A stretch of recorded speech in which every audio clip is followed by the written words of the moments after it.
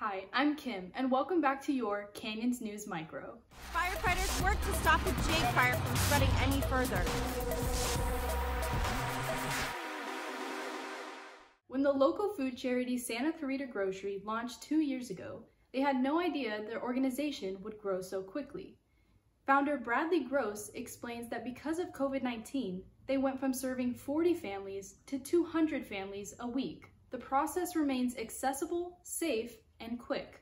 We put a cone on their car, and they wait at their car in our volunteer shoppers shop and bring them right to their car, load it in for them, and they're in and out within 10 minutes. They get consistent groceries from local grocery stores to ensure all food and supplies are fresh on pickup days. In that package, they get a gallon of milk, a dozen eggs, 2 boxes of mac and cheese, a box of cereal. They get breads, we have deli. Then today we gave an entire box of produce. Gross appreciates the resilience of his volunteers and encourages other SCV residents to visit their website and social media to find out how they can help. The coronavirus outbreak has prompted governments to tighten their policies on returning populations from overseas. For students studying abroad, a ticket home has become a rarity during this time. Niu Liu is a first-year student at College of the Canyons who came for a study abroad program, but after some consideration, he decided to go back home due to his parents' concerns. My parents found some connection back in China and got the ticket for the flight, which sent me home. After landing in China, Liu says the customs were very strict on entry personnel, and every person must fill out a health declaration before testing. Another student, Francis Yao, expressed his concerns. Journey to China is actually disturbing to me, which means that you need to make sure you can prepare to online classes every night or even early in the morning. If you miss school for a long period of time or 14 days of quarantine in the United States again, it is likely that your credit will be affected and you might not be able to graduate.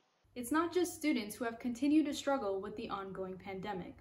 A local business owner has watched his company come to a complete stop as the pandemic has slowed the traffic of his customers. Here's Cheryl to tell us more.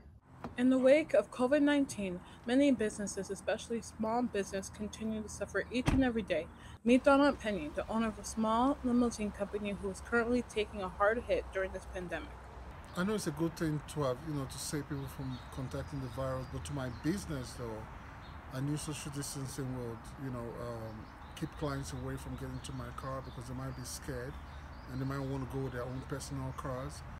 He chooses to remain realistic and resilient. They need to find a vaccine, basically, a cure for the COVID, for the virus, basically. If that doesn't happen, it's going to impact my business. Every day fluctuates, but in the end, he always chooses to have hope. For Canyon News, I'm Sherette Penny. Paleta Please is a family-owned ice cream catering business local to Santa Clarita.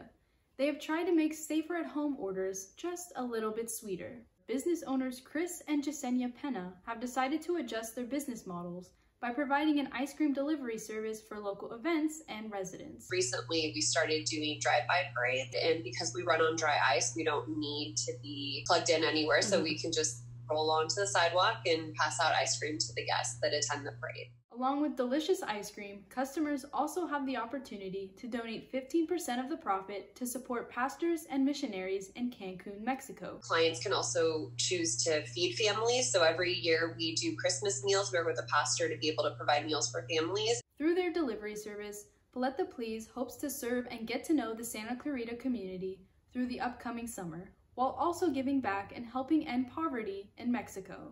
That's all we have today from the Canyons Newsroom.